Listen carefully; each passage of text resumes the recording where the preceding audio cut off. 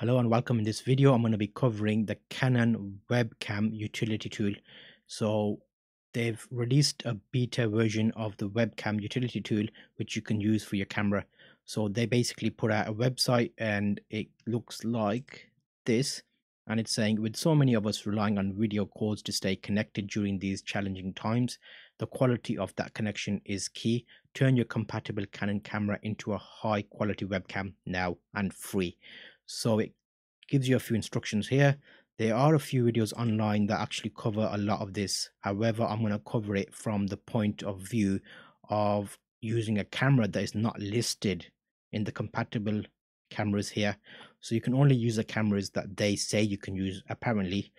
But I tested the T6 one. I downloaded it and it looks like this. When you download it, it's just a MSI file. Firstly, get a copy of that and save it somewhere, because I think when they come round to updating and the versions change, you might not be able to get hold of it. So because I know that it works on a camera that's not listed, I'm going to keep that somewhere safe. So that's your first point to note. And what you want to do with that is keep it in a location that you can access it. So maybe put in like a hard drive, USB drive or something. So okay, what I'm going to be covering in this video is what happens if you're using a camera that's not listed on that.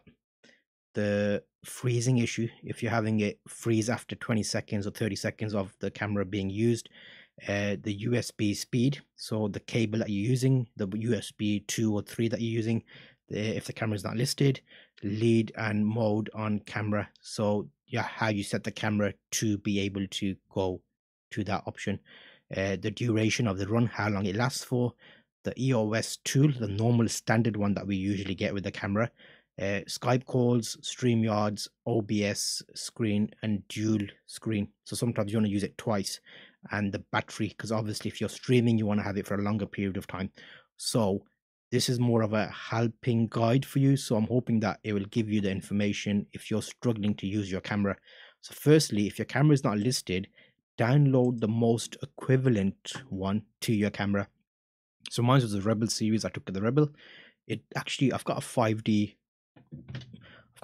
Mark II, and that also works on the Rebel tool. So, but in that scenario, I would have probably downloaded like the 6D Mark II version, which is close enough. So yeah, get that software and then save the software.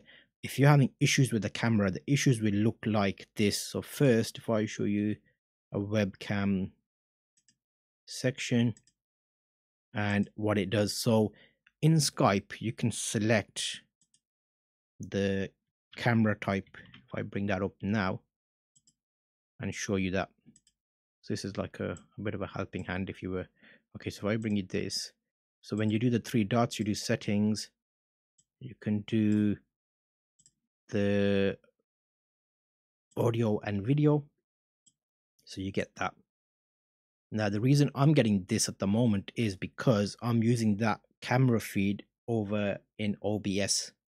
So this feed here, this feed, oops, is the OBS feed. So I'm using that camera already.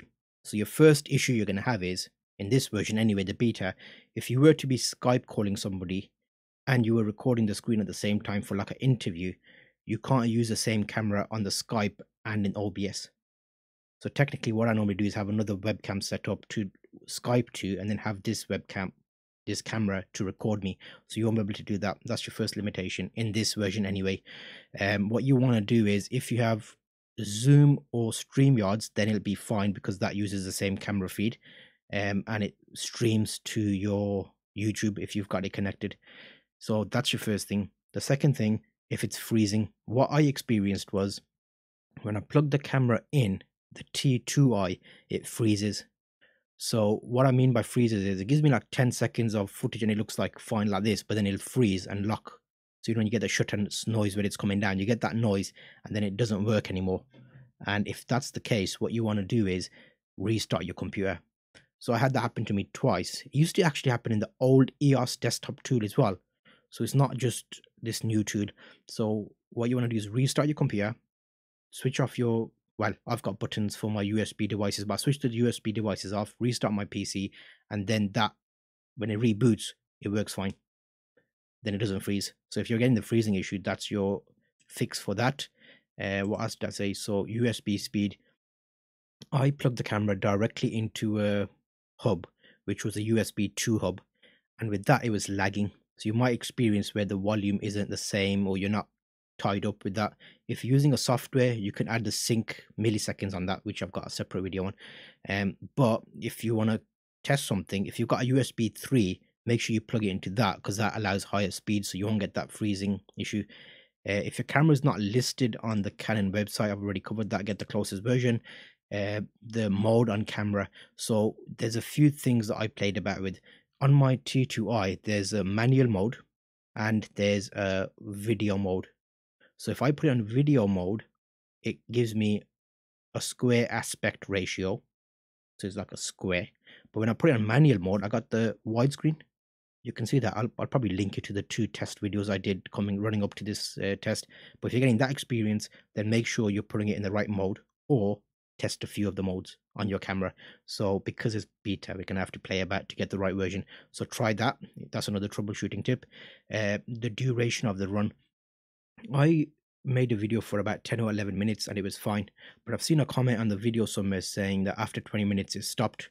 But I think that's down to the standard Canon thing. Is it 30 minutes? Can't remember. I'll check that. But yeah, it's one of those where your camera can keep a shutter open for a certain amount of time. When it gets too warm, it shuts down. I've got the battery extra option on there, which actually is like an extender. It's like an adapter, which looks like a normal like battery for your camera, but it's got like a little lead. You can plug that to your power lead. Check that. You can get those for most cameras. It's about 20-ish quid or something. So if you're going to stream for longer periods of time, that's something handy to have. In Skype, I've shown you how to set it up in Skype. StreamYards, you can select it from the drop-down list.